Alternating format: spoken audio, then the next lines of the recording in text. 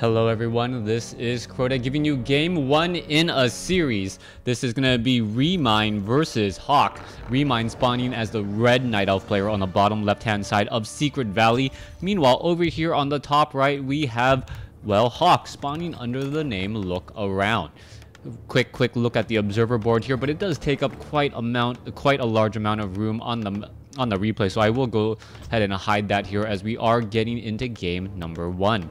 Night Elf versus Human in this, well, I don't want to say how many games are in this series, but I will be casting this over a couple of days. So for all of you guys who diligently watch my channel, thank you very much. I do appreciate you guys subscribing and getting the full and latest updates. We will be looking at a Demon Hunter, most likely going up against an Archmage. Archmage versus Demon Hunter matchup, as the Archmage does really want to lead a bit of a caster army, as we now take a look at an Ancient of War taking a lot of damage, as the Demon Hunter will slowly be making its way over. This 5/3/3 creep count does drop a relatively useful item and also a tome. You're going to take a look at here. Let's take a look at it. Gloves of Haste being dropped down. Demon Hunter now dealing 15% more damage, essentially because he attacks 15% faster. Also, let's take a look here. Null Assassin going to go ahead and get taken down here. And finally, this final Null Assassin should end up dropping a tome. It is a Tome of Agility plus 1 damage. Archmage grabbed a Ring of Protection plus 2. Not nearly as great as that Gloves of Haste, but the Archmage does tend to absorb a bit more damage than you would normally like your hero to absorb. Because of that, Archmage most likely won't sell that Ring of Protection plus 2 until a little bit later, but we do see the Archmage quickly training up Brilliance Aura after the remaining units clear out this camp. Now, Tome of Intelligence has been left behind, and that Archmage could do a little bit more damage with that plus 1 attack off of that Tome of Intelligence there. Demon Hunter now doing a little bit of wandering around here as we are now getting into the mid-game. We can see Tree of Ages already being teched here. Meanwhile, Town Hall still training up more and more peasants, which means we are going to be looking at an expansion attempt. Expansion attempts very important on a map like Secret Valley. Human players have perhaps one of the easiest ways to win.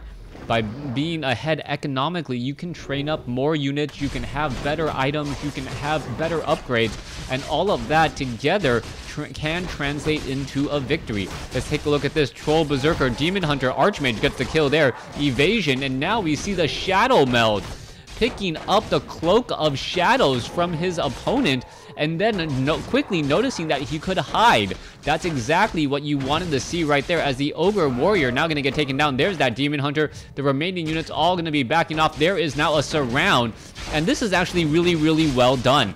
You can see that Remine is wanting to steal that item, but you also saw that Hawk purposely stopped attacking that Ogre Magi, got that Ogre Magi to chase after a unit so it moved, and after it moved, it surrounded the Ogre Magi once more. By getting that Ogre Magi surrounded, the Demon Hunter had no easy way of trying to steal that experience. Cloak of Shadows is not the same as Windwalk, as you all know. And because that is the case, it is not the same as Windwalk. The Demon Hunter cannot walk through those units in order to get the steal. All right, low hit point Footman there. There is another mana burn. Footman now trying to run away and hide. You can take a look at this. Town Hall taking a lot of damage. I believe it was not canceled. That is going to be a severe fear loss of... No, it was canceled. Otherwise, he had 1,000 gold in the bank. As we're now taking a look back over here. Now, I do want to mention something. Someone told me that as buildings are building, they take double damage from everything, not just piercing. I was always under the impression that as a building is being constructed, it has light armor, and with that, it takes extra damage from piercing and mortar, but it doesn't take extra damage from hero attacks or normal. Go ahead and confirm that for me. I might end up creating a video about it.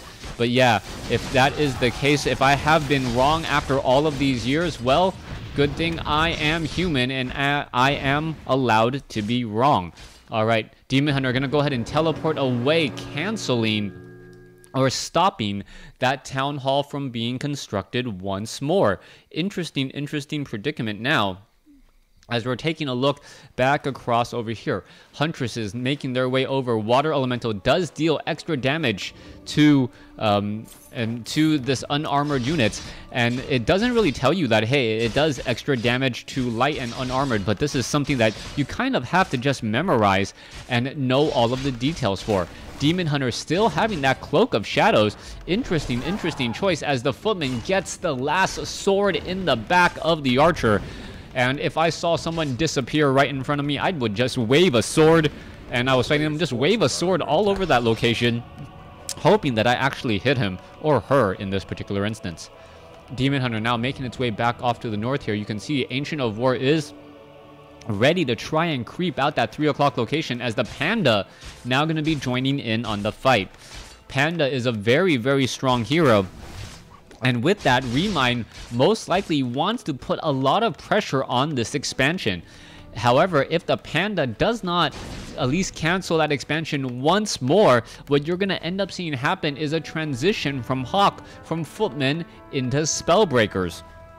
If the Spellbreakers do end up getting trained, that Panda is nearly worthless against those Spellbreakers, as Breath of Fire and Drunken Haze is going to be completely useless.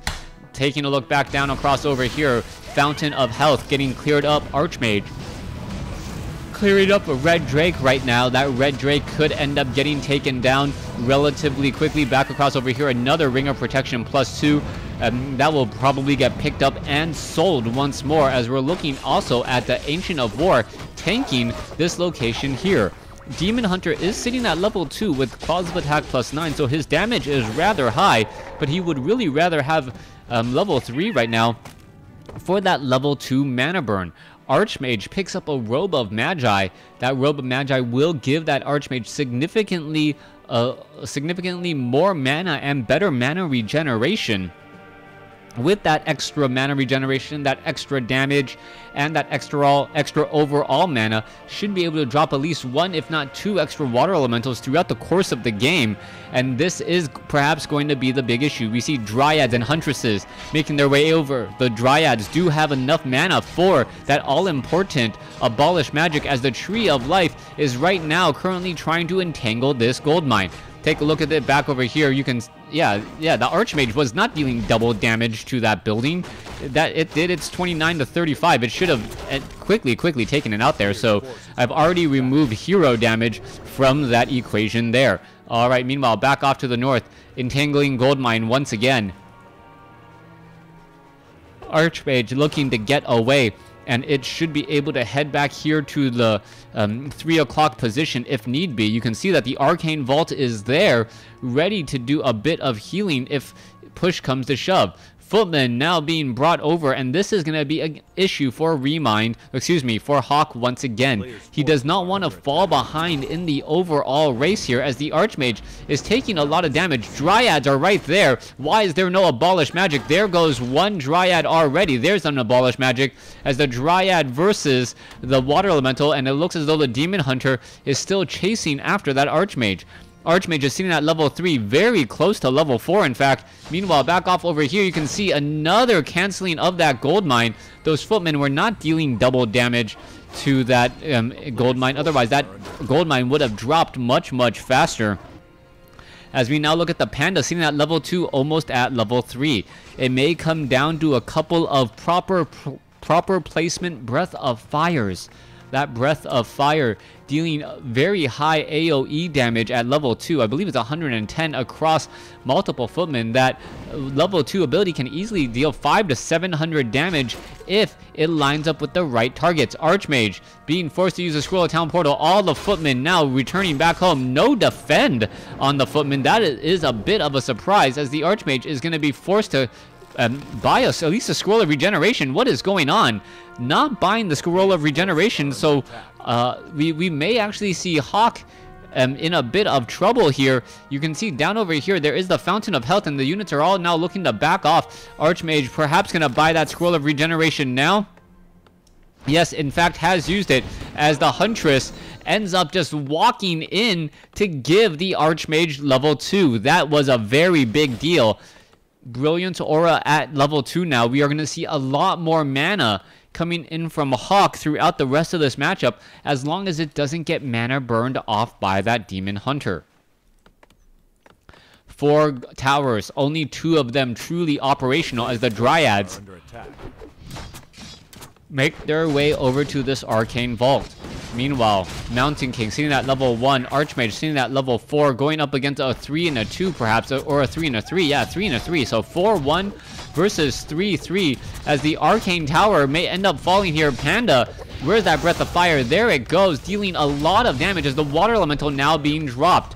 Alright, Water Elemental quickly getting Abolish Magic there. All the units now once again repairing once more as the Mountain King may try and engage. Are we going to see a Huntress get taken down? Yes, we are, but we also saw a Water Elemental get taken down there as well.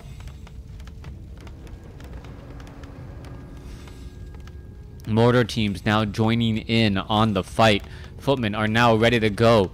Guard towers are now ready to go. 67 over 72.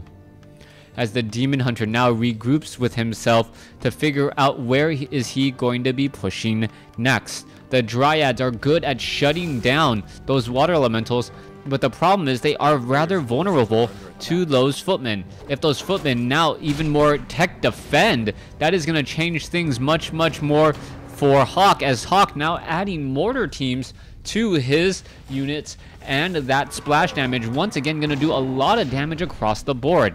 Mana burn onto a Mountain King, 74 mana. Talk about the perfect time to mana burn a hero just slightly above their minimum in order to get cast that spell. Mountain King now looking to engage here, looking to back off once more.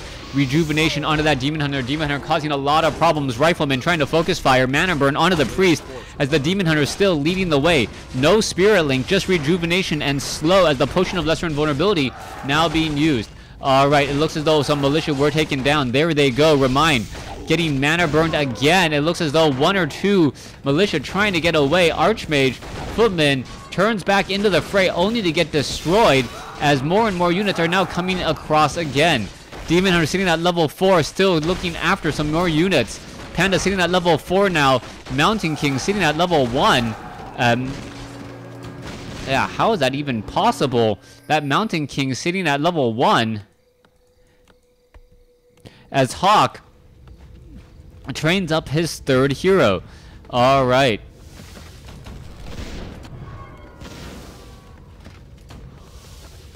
Demon Hunter looking to get away. It looks as though he will be, in fact, able to get away. Mountain King, however, doesn't have enough mana for a Stormbolt, so that is going to stop things in its tracks before it really gets started. 14 minutes into this game.